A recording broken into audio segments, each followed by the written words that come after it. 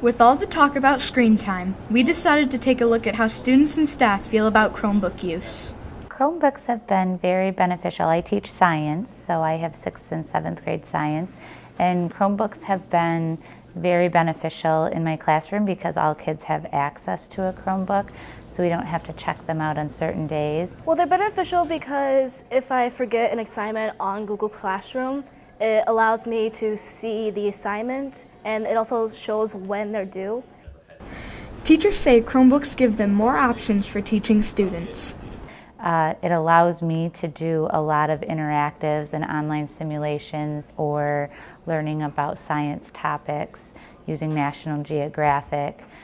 So in science, I love having Chromebooks and having kids have constant access to them at all times.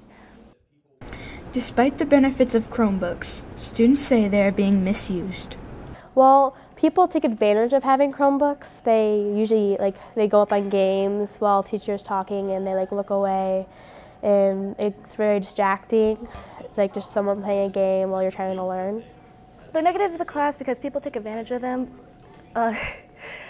by gaming on them or going on other sites such as Amazon that I see, and they're distracting to others around them and also just to the class in general. This has been Avery reporting for Trojan TV.